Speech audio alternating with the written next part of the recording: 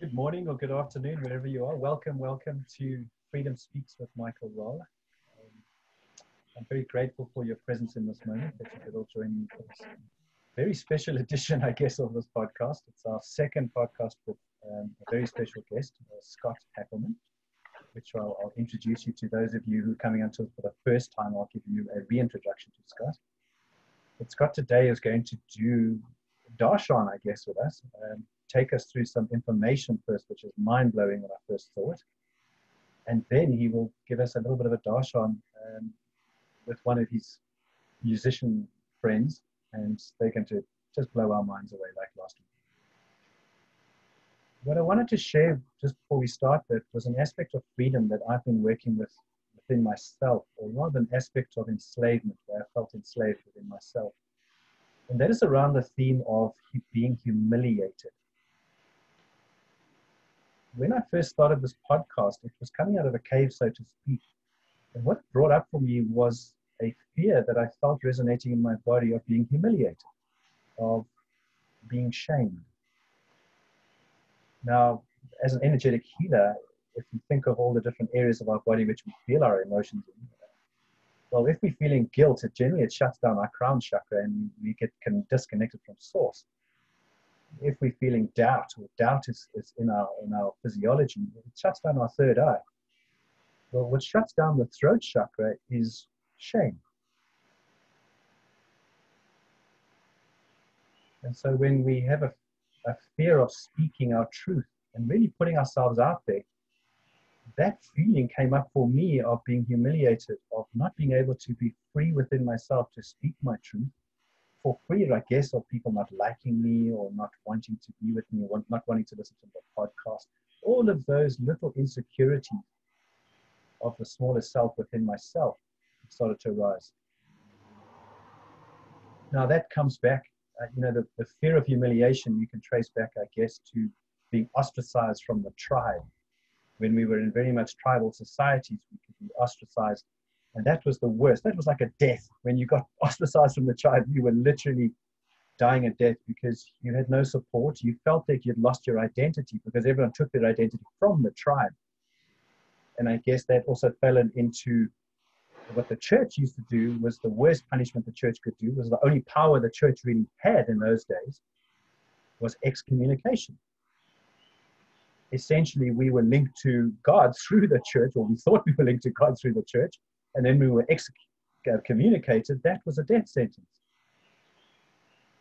So I wanted to talk a little bit about anxiety today, this nature of anxiety and why we are not really free until we've looked at our anxiety, which covers a whole range of things. And I won't go into in-depth detail because I really want you to have as much time as you can with Scott and with Laura.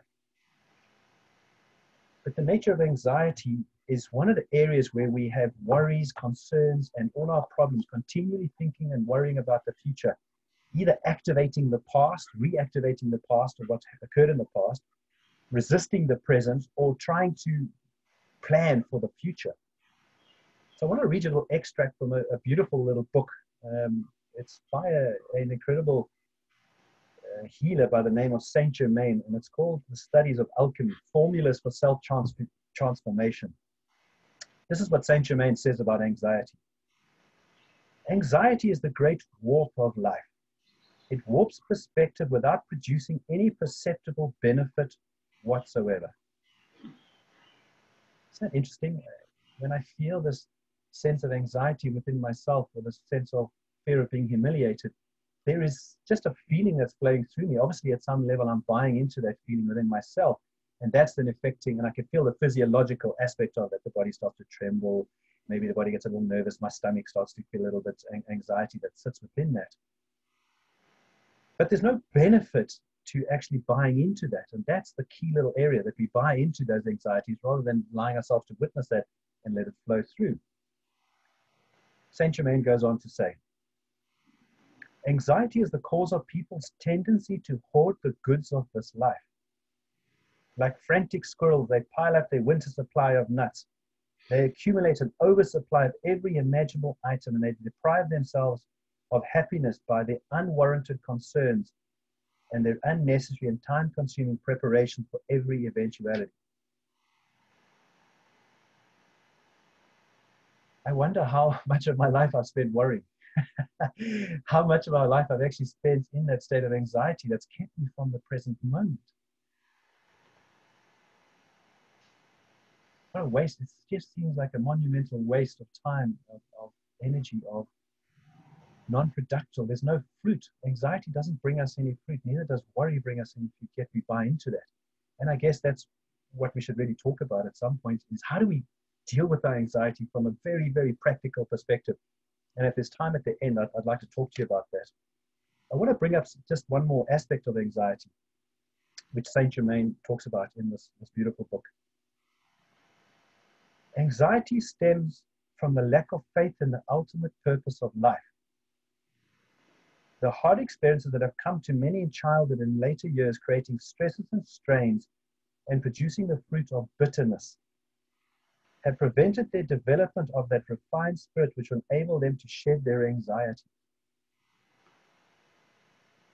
I guess what he's saying here is almost Freudian in some way, or psychological. That's the bitterness within us is why we hold on to our anxieties. The stresses that bitterness causes in our hearts because we have a difficult experience, and all of us have had those tremendous difficult experiences, the long dark night of the soul to some degree. And the bitterness that comes from this, and then anxiety of, I don't want that experience to repeat. That's kind of the way in which we actually keep our anxiety from not flowing through us, is because we don't want to feel anxiety. No one likes to feel anxiety, to feel that nervousness or that palpitations perhaps, or that worry about being humiliated. I love what he says, anxiety stems from a lack of faith. If you think of faith, and this is not religious faith in terms of faith in some sort of external deity, it's more about the faith within to ourselves. Now, if you think of the word unfaithful, when we say a partner is being unfaithful, what that really means is the partner has done something to displace our trust in them. Well, true faith really is the faith within ourselves. It is that surrender to our own presence within us, and that is where we are unfaithful. We're unfaithful to ourselves at a much deeper level. And how can we ever move past our anxiety if we're not in touch with our true self? Because essentially, everyone has faith in something. What do we have faith in? What do you have faith in? I wanted to show you the back of a $20 bill. For those of you on the podcast, you could see there's a $20 bill. But if you look at the back of a $20 bill, it says, "In God we trust."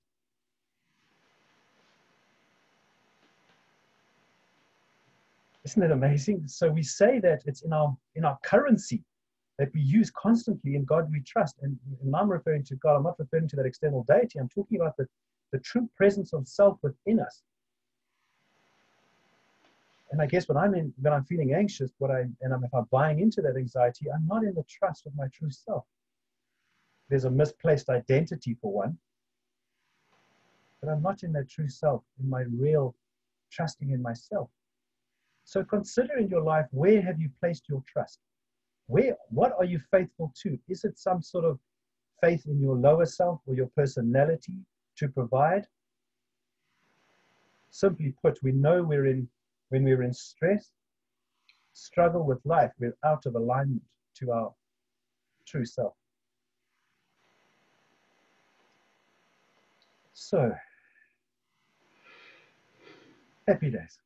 A little bit about anxiety, and thank you for allowing me to share that. I think at this point, it would be so wonderful for you to feel the transcendence of two beautiful human beings. I want to introduce you to Scott Hackelman, for those of you who haven't met him before. Scott is we had another meeting this week, or just another chat this week over some coffee. Oh, what an incredible stories he tells and experiences he's had in his life. Scott is a master craftsman. He builds musical instruments. But that musical instrument is building music for transcendence, for self-realization. He's a philosopher. From a very early age, he had these incredible awakening experiences. And when you speak to him, he brings up little more experiences. For example, he has sat with Maharishi, And I extremely jealous when he told me that. And then I got even more jealous when he told me he had actually sat with Ramana Krishna, wow, which was incredible. I mean, just to be able to sit with those. And then he's got a great story to tell us about Yogananda, but I'll leave it up to him if he wants to share that story with you, because I just, you know, in general, I think, what was I doing in my life when I was playing football? I should have been, I wish I was in India, but I guess playing football has made me what I am today. So happy days. So Scott, over to you. So we are deeply grateful to have your presence with us. Thank you for being on this podcast. Absolutely, Michael. Thank you. So, it's interesting that you brought up the subject of shame and of course the anxiety that comes from that, because and this, in a way, it's a little difficult to create a segue from that into Pythagoras, right? Yes, apologies, I set you up. I'm sorry. Interesting thing is, when you think about it, when you think of what the Pythagoreans were doing, I mean, he wasn't just some philosopher sitting around getting into arguments with people or whatever. No, he started a school. You know, he had retreats. It was considered a cult at the time, but he started a school and a whole way of thought and a whole attitude and posture, if you will, toward society. Okay, and it's this pressure of society, of so-called society, that that creates this bond of control, this control that we give it, basically, and it shows itself extremely powerfully with shame. And so the kind of work that Pythagoras did, okay, was, for one thing, like I said, to establish a different kind of relationship with society, right? These different feelings of shame, etc., they're a part of human nature, but it depends on how we abdicate our own, how we position, what our attitude toward these feelings are, and how they're interpreted. If we allow society to completely take the reins of those horses, then we lose our own sovereignty. And we also lose the connection to a larger view of things, which is, in my opinion, one of the major contributions of the Pythagoreans and the Pythagorean school. So that being said, as far as the segue to Pythagoras, there's one other little observation I figure I'm going to just kind of throw in to the ring, dealing with the subject of shame. All right. I feel that shame is part of a two-sided coin.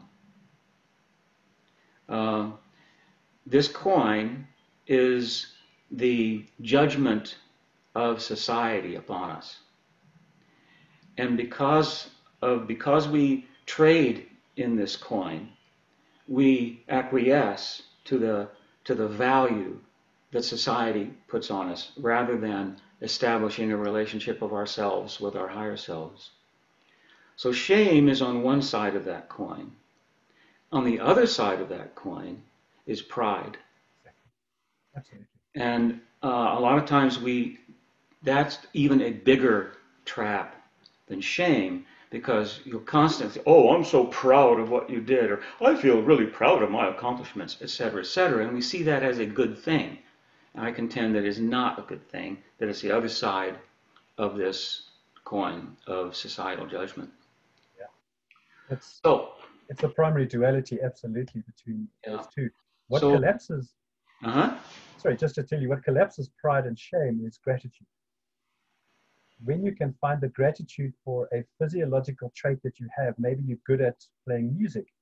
When you find gratitude for that, it destroys the pride, because you can just say, thank you for allowing me to do this. You know that you're not your body or this great musician, you're something much deeper than that. But you can find the gratitude for something that you're really amazing at. There you go. That's a really good point, Michael. And as far as the subject of the Pythagoreans and so forth, what in our last get together last week, right? I was sharing with you this aspect of music and the transcendent aspect of music. And part of the theme there was how, as far as the freedom, the interpretation in terms of freedom, is the bounding aspect of the ego, and how when the ego enters into things, it can stand as an obstacle to true freedom. And the paradox of how music, most music, is very ego bound. And so I wanted to share my discoveries over the years of a kind of music which is not ego bound, which is not based on your virtuosity or great skills or years and years of training, but rather cultivates a certain way of listening, and also cultivates a certain kind of music which is created. And so in the process of doing that, I shared with you the Tambura, right? So in the course of talking about the Tambura, I mentioned that there's another way also of understanding music, and that's in this broader context. And this broader context is part of where I'm coming from as far as my interpretation and understanding of what Pythagoras was speaking about. And this is also speaking to an aspect of freedom, right, which has to do with an expansion of consciousness, an expansion of knowledge and awareness, and what this has to do is with compartmentalization. As long as everything is compartmentalized, right? Oh, that's a solid, that's a liquid, that's a gas, right? Or this is music, and this is sound over here, and this is light over here. As long as we are never aware of this actual broader reality and how actually everything is connected, right? When we become aware of this connectedness and interconnectedness, right, that it fosters and encourages this condition of freedom and expansion of consciousness. So with that in mind, I thought what I'd do is share with you some slides that I made that explain this connection between sound and light.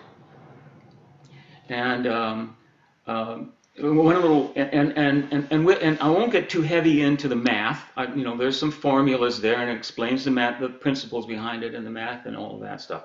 We don't have to get too heavy into all of that stuff, but it's nice to know, and it's nice to kind of see it there and have some references, right? And then once that's kind of established, then I figured it'd be nice to just kind of like we did last time, but this time maybe a little bit longer, play some music.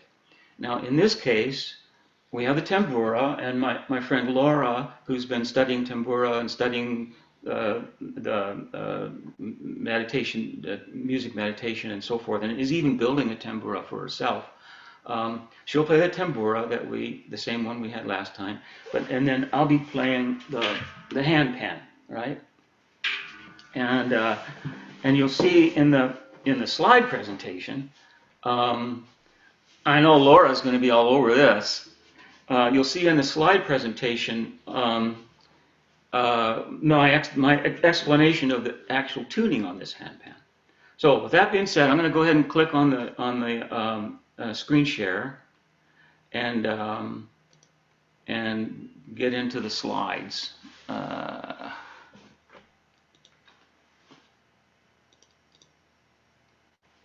right. Can you hear me okay? And, oops, where'd it go? Get back here. Yep, we can hear you fine, Scott, and it's... Okay, great. Yeah, it's sharing now. You just... Wonderful. And you can see the slide okay, huh? Perfect, yeah. Good. All right, so you may be familiar with this. This is a very famous fresco in the Vatican of the School of Athens. And it's depicting all the famous philosophers, well, up to that time at least, all the famous philosophers. And in the middle, of course, is Aristotle and Plato, and they're involved in a deep discussion.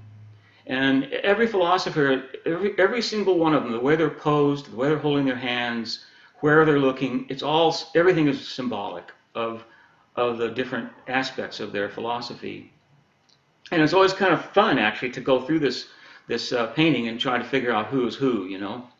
And I mean, the sloppy-looking cat down in the foreground, that's Diogenes, because he didn't really like, he was kind of rough, pretty rough. Anyway, down in the lower left-hand corner where I have it circled, that's Pythagoras. And Pythagoras is busy writing notes and keeping track of things, but he has a student holding a chalkboard basically in front of him. And there's something very significant on that chalkboard.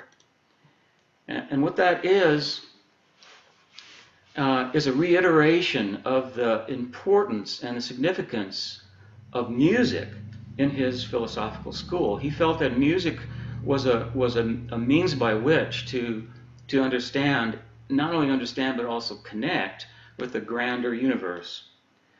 And what's on that chalkboard is a graphic from the Pythagorean traditions of Pythagoras' basic musical intervals that are based on harmonics. Now, today, when we look at a piano keyboard and all those kind of things, all of the tunings that we use today are not based on this system. They reference this, they kind of come from this tradition, but they're not tuned this way. We use equal temperament today. This is something that's based on the harmonics of the music. And what that means is that harmonics is the way that everything vibrates. Everything vibrates. If you bump your head on a low-hanging door, you're going to set up harmonics in that door or harmonics in your head, whatever. It's the way everything vibrates. And this is particularly an important way to understand, of course, musical sound. Pythagoras figured out, or part of his way of referencing this principle of harmonics was through music. And the musical intervals that he based this on were the most fundamental, extremely powerful, and simplest relationships. And this was the octave, the perfect fifth, the perfect fourth, and the whole tone. And these were expressed in terms of ratios. So harmonics, from a Pythagorean point of view, harmonics is all the different ways something vibrates. Now, Pythagoras, as you see, he had a keen understanding that all that is interconnected, and all that is vibrates. And an expression of what this means is the harmonics of something. Now, harmonics, like this little illustration shows, this is just the harmonics coming off of a small disc that's been activated with a certain pitch. And this is all the different ways this disc is vibrating at that particular instant, and it changes with each change of frequency. But that's just an illustration of how complicated harmonics can be. But what Pythagoras wanted to do is he wanted to put this in a simpler term so that we could better understand it, and then extrapolate from that. So what he used the harmonics. Even though it's all the different ways something vibrates, he used how a string vibrates as a simpler way to illustrate harmonics. And even this is a simplification of how a string would vibrate. So he stretched a string, he divided that string in half, and he saw, and you can hear a discrete pitch. He divided that string into thirds, you could hear a discrete pitch, into fourths, and so forth. All these fundamental ratios, 1 to 1, 1 to 2, 1 to 3, 1 to 4. Okay, so this served as the basis for musical scales and tuning. But more importantly, since everything is vibration, he saw the importance of music as a means to, as I said before, understand and connect with all that is. So that being said, of those pitches, of these relationships, you can see the first one is the fundamental, is just the basic tone. The second one is the octave. Okay, that's the first harmonic. Now the octave is a ratio of 1 to 2. And what that means is it's always going to produce the same sound. It's the same, they call it a pitch class. When you look on a piano and you see all the C's, for instance, no matter which one you hit, it's all the same. They're all C's. Pitches, octaves apart, are musically equivalent to each other. And that keyboard you see there, those are all C's. You have a low C that's vibrating at 64 hertz, another one at 128, middle C is vibrating at 256, etc., etc. Those are all multiples of 2, and they're all C's. So that's called an octave equivalent. So the octave, how far can you go with an octave? If these are all equivalent, they're all essentially the same note, you can go well beyond hearing. If you go enough octaves up from a specific pitch, you get into the equivalent color in that light, in the light spectrum. And if you go enough octaves down from light, you get the equivalent musical pitch to that color. So, measuring the pitch of music and the color of light. I find this really interesting, this relationship. We measure pitch in music by using time. How many times does something vibrate in a second? And that's called frequency. We measure light by using space. We measure the length of a light wave in angstroms, and that's called a wavelength.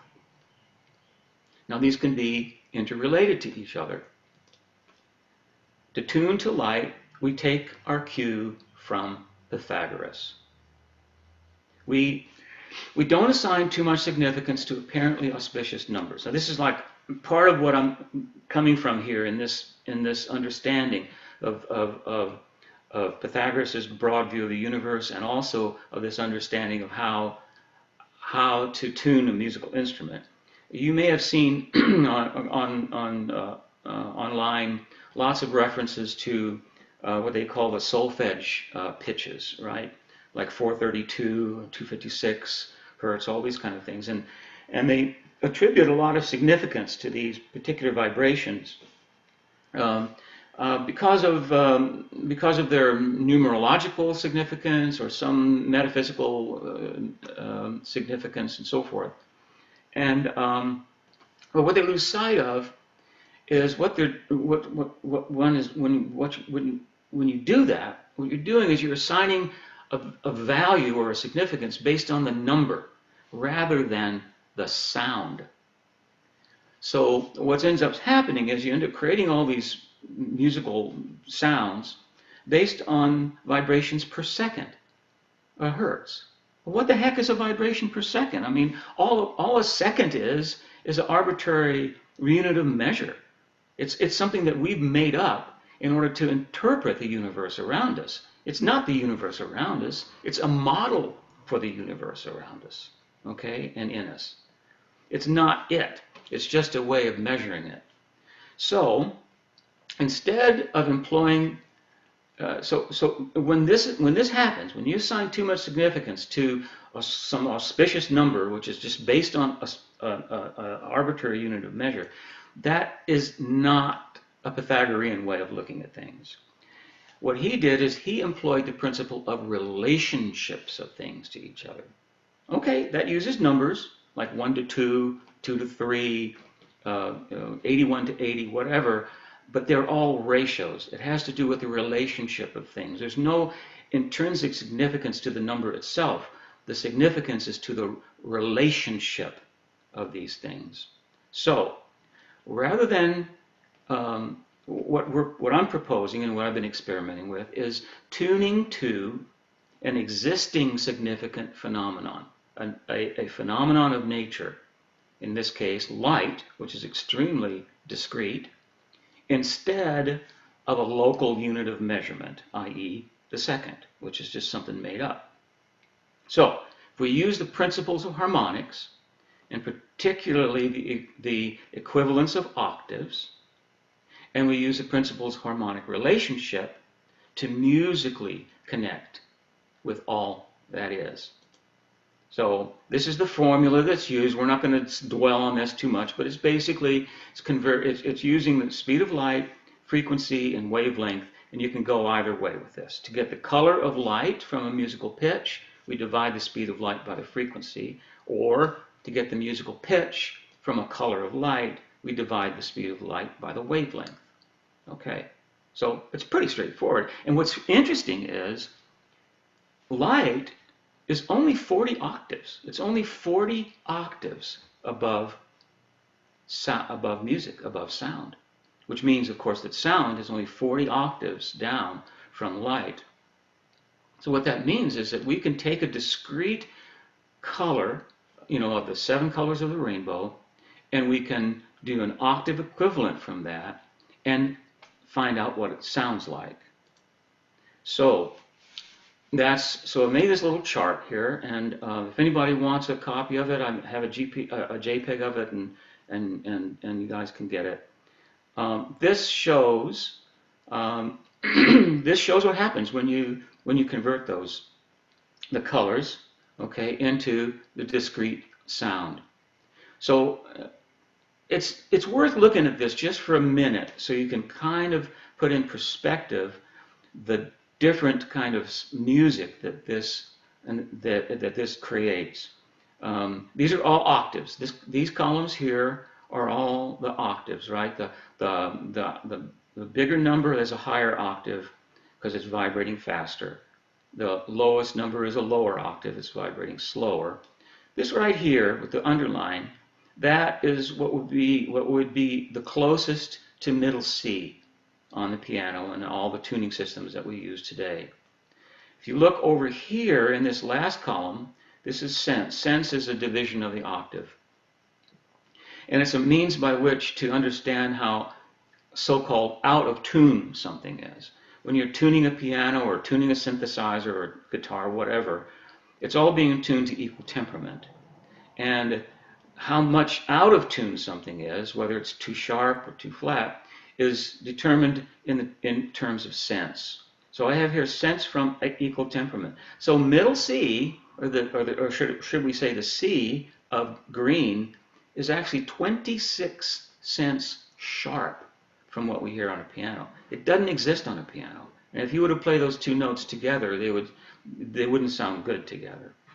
And you can see with other notes, particularly like, for instance, A, which is very significant, that's 36 cents flat from what's on equal temperament. But what's interesting to note with A is it's very close to 432. So in fact, for all practical purposes, it might as well be 432. So, and A is orange.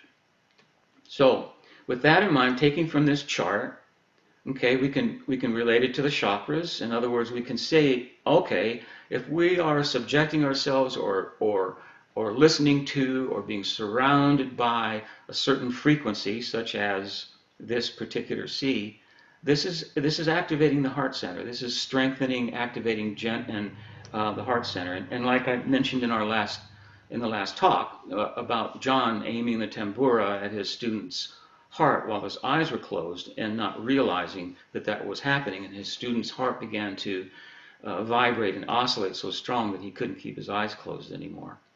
That's because it was tuned to green. And then down below here, I have different tunings for the tambura, for activating different aspects of the chakras. And now this chart here, if you look at this for a minute, and then you'll remember that you got to memorize this. This is your homework. No, I'm kidding. But this is an illustration of the tuning that I have on the handpan that we'll be playing today. And that green in the middle, that's the C. And all these tunings around it are the different frequencies. And you can tell from going, you can kind of also go back and forth between this one and the chakra one to kind of see what's what. But you know how the spectrum goes. So, and these are just the notes and the references of where the formulas came from and where I got my handpan and so forth. So Scott, can I ask all you that. just a question before you carry on? Hmm? What I'd like to ask you just is, I have read that in the future, all healing will be done through sound. Oh, what will be done through sound? All healing in the future will Oh, be done through sound. that makes sense. Right. What are you what are your Thing to views on that? remember, thing to remember about sound, right? And this is something that the Tambura teaches us, okay? And that this exercise in Pythagorean tuning also teaches us, all right? That there's heard and unheard sound. So healing is brought about through sound, but it can be brought about through also through sounds that we don't necessarily hear with our ears. Um, and so, that being said, I think broadly speaking, yeah, indeed, it can be healing can be brought about and is brought about through sound. And what's important there, of course, is the discrete vibrations that are being used in that process. Does that make sense, Michael? Yeah, absolutely. It kind of makes me feel like in hospitals they should just be playing this incredible music to the patients while they're sitting in hospital. Just that Yeah. type of thing. Instead of watching TV, they should just be playing this incredible music and saying, "Okay, well, you've got a problem. You've just had an operation on a trauma in your head. Let's play the violet indigo, and the chord that goes with that is an E." And wow, it's Yeah. just the limitless opportunities and possibilities with what you are presenting to us. Thank you. Absolutely. So, Sorry, can I just jump in, Scott, very quickly? huh? Thank you, thank you for that. I was just typing a question. Is it the sound that does the healing or the vibration? I used to use singing bowls on my clients, put them physically on the body, and it was the vibration that I felt made the difference. I don't know whether it was the sound or the vibration, but I felt, because they said they can feel the vibration going down through the body. So I'm curious, from your perspective, do you think it's the sound or the vibration of the sound that causes the healing? Oh, okay. And oh, it's interesting that you're using two different terms there, the sound and the vibration of the sound. Musically speaking, what we call that is timbre. The sound is the character of the sound. So, like my voice, I could sing the green, and anyone would be able to tell the difference between my voice and the handpan. That's the timbre, and what you're calling the sound, I'm assuming. Okay, Yeah. so indeed, the timbre is important, especially particularly with the singing bowls, right? Now, when I'm talking about the significance of the unheard sound, all right, that is essentially what I'm talking about there is the harmonics.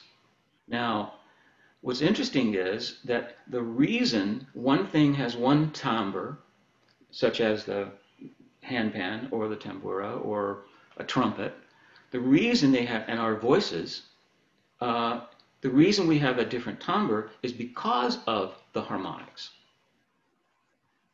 And therefore, there are certain things, such as singing bowls, the tambura, the handpan, gongs, those type of things. Because of their particular timbre, they have unique and very powerful harmonics. And so it's both the pitch that something is tuned to, the fundamental pitch, such as illustrated with the Pythagorean octave equivalents, like green, that is important. Uh, but also the timbre is very important because that's going to have the power of the harmonics. Yeah, you're welcome. So that being said, maybe we'll make some music. What do you think? Absolutely, absolutely. I think what you've been doing is making music anyway, but this is a much more Yeah. further treat. So Happy days. Thank you, Scott. Laura will be playing the tambura for this operation. And she's, like I say, she's been studying the music meditation for some time and is she's actually building a tambura out in the shop herself. So if you could scoot up maybe a little closer to the mic so that, I think so.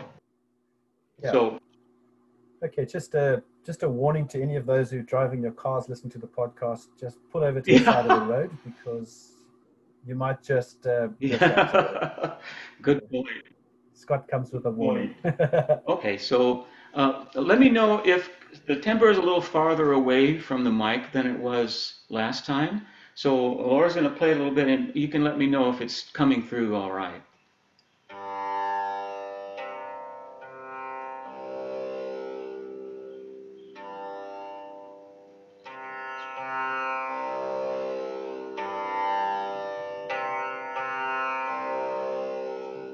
Okay. All right. Maybe a tiny bit louder, but we'll see.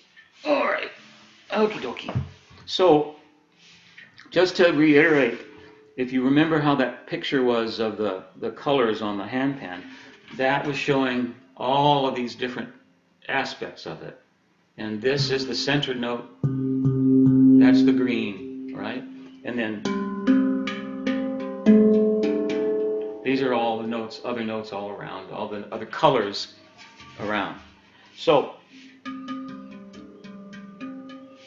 all right, let's just play for a little bit, and let's hear how a pentatonic scale in green sounds. And in this particular one, I'll be using a bit of indigo. And with this, that's activating this area too. Okay, so, okay, go ahead.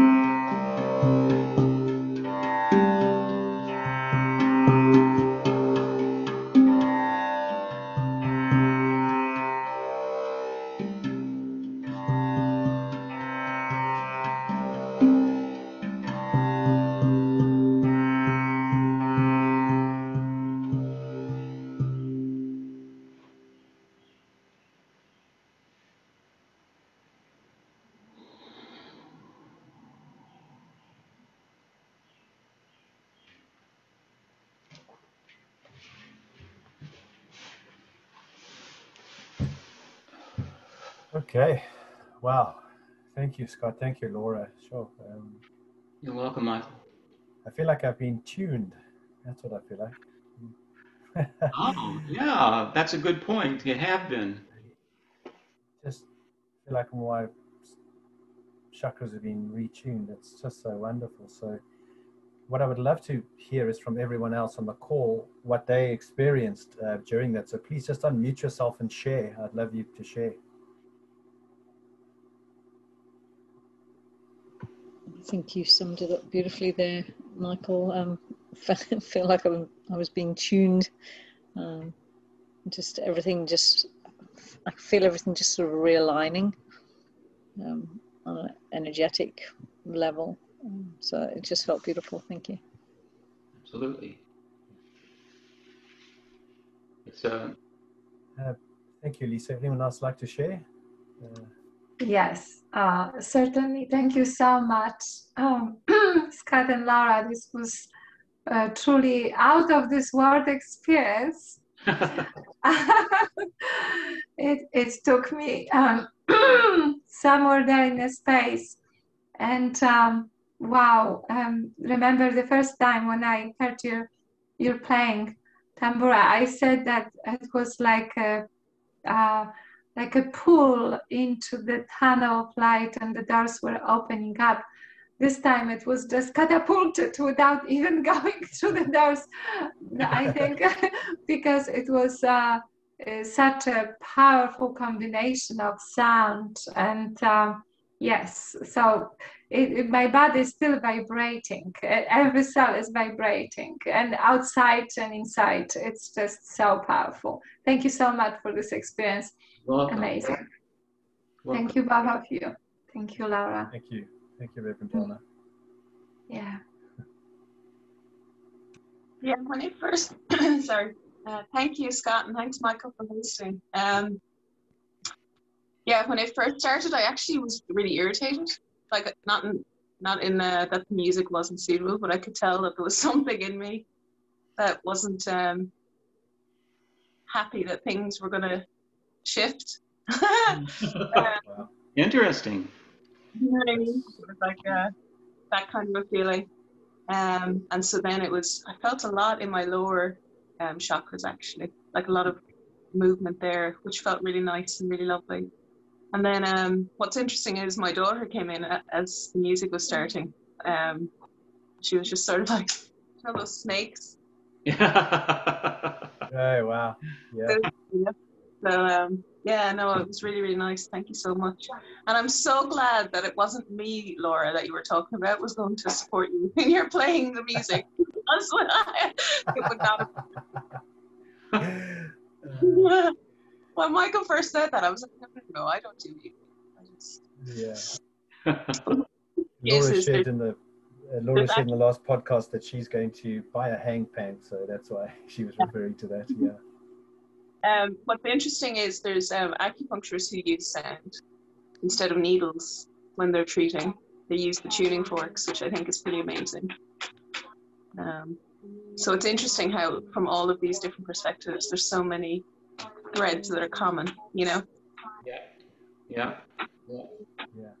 Thank you, Laura. Thank you so much for sharing your wonderful insights and your presence and awareness of what was actually going on with you in your lower chakras. That's amazing. So. Yeah, that what's interesting on this tuning, and you might remember from that chart, is that the A, right? That A is orange, right?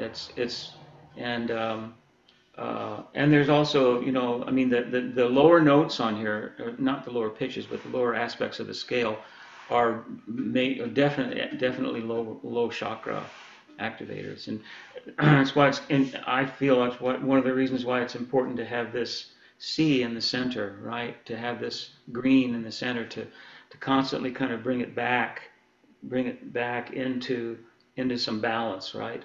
Because that's where it is. The green is in the middle, right? And you can begin to activate the Kundalini, or you can activate the lower chakras, or start the upper, but constantly are always coming back to the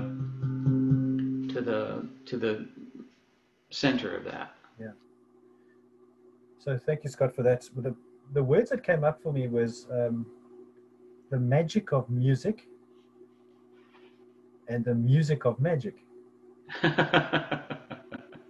That's just what I felt. I think that's just a beautiful, it kind of does both, really, when I feel into it. Now, in universal law, the first law is the law of harmony.